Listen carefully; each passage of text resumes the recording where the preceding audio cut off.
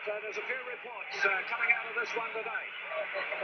The umpire trying to separate a couple of them down there. And what will he do now? Marks is just standing back here with the ball. He's got to have his kick up for it. And it's on again.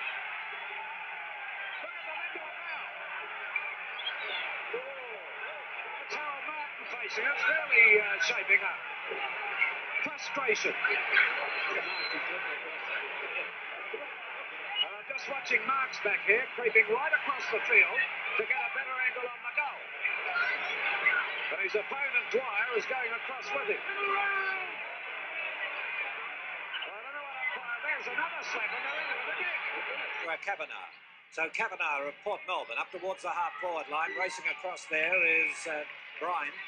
And Bryan takes the mark on the half-back line. Plays it to the wing on the outer side of the ground, and McCann is the player to move in and take it from the outer side. McCann now with a good crowd in the background towards the half-forward line.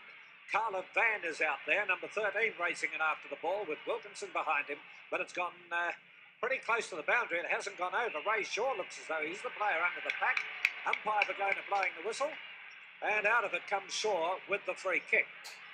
It's right under the pack there and in a bit of trouble, but he passes up towards that half-forward line, and McCann is the player who rolled into that mark on the left half-forward flank. He has a lead across and full forward, looking for Hallis. Hallis gets his hands to it, and here he comes around the boundary. Hallis lines them up from a very acute angle, and the goal umpire indicating that it could be a behind, but the umpire going down, and he's saying it will be another kick. Rex Hunt. Yes, he definitely interfered with after he disposed of the ball there, Phil, and Frank Bagona right on the spot, and a good decision. Looks as though he may have had his number taken. So there's a few reports coming out of this one today. The umpire trying to separate a couple.